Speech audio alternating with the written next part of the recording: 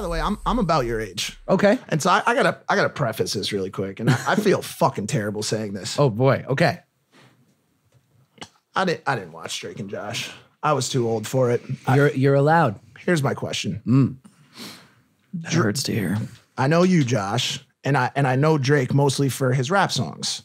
How did you guys sell this relationship as brothers between Josh and Drake when he's clearly African American? No, half African American, half African American, Jewish, like myself. And would you say that show was what launched Aubrey Drake Graham's career to this rap superstardom? I don't want to take credit, but what I'll say is that we both grew up young. Young teenage guys in Canada. Yes. All right. Different Drake. Drake Bell is the one that was on the show with Josh. Right.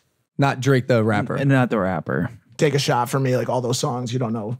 That was not the same guy. Different guy. Different guy. Views from the 6. Different guy, yeah. No. But we appreciate you, Mike. Thank you guys for watching Impulsive. Mike. We will see you next week. Take care. Does something feel slightly better now that it's gone? Yeah. Something's great about this atmosphere right now. Airy Yeah. and nice. I'll totally sit there. Drake and Josh on the show. His name was Drake Bell. No, that's his name in real life. Yours was Josh Nichols. His name was Drake Parker on the show. Oh shit! Yeah, okay. yeah. Why did they change your names?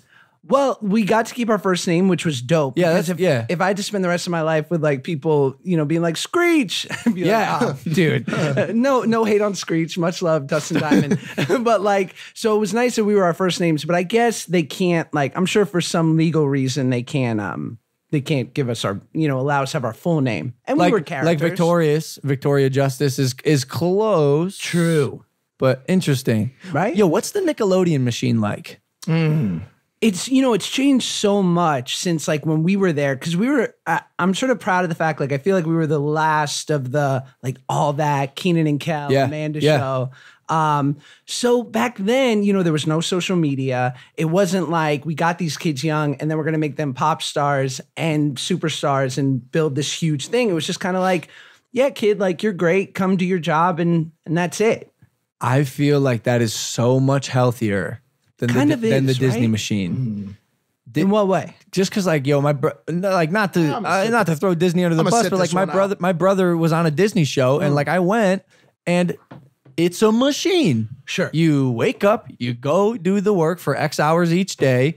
You're with an acting coach, a singing coach, a dialect coach. You do script and table. It's it is a machine. And these kids are bred to be winners and champions and superstars. Right. And we've seen with a lot of the Disney stars that does happen, but there sometimes is a period where they go in their crazy phase.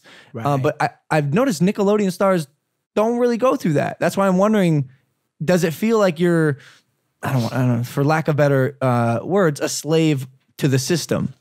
I think, it's funny because it actually sounds like they're going back to the way it was. In the 40s and 50s, a major movie studio would just buy you and be like, we're going to pay you, Logan, monthly or yearly, and you're going to act in 2 of our movies and 1 of our TV shows, and we're going to tour you around doing some sort of act. And so then they kind of got away from that.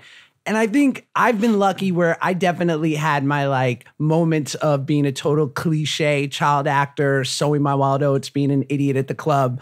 But it was before camera phones or they were the shitty Nokia ones. Yeah. And so lucky you. And it was 18, 19, just being a knucklehead. And then I cleaned it up quick enough because my mom wasn't having it. And it was just I got to spread my wings. Okay, I'm done. Yeah. And so that was it. But did you cut it off then?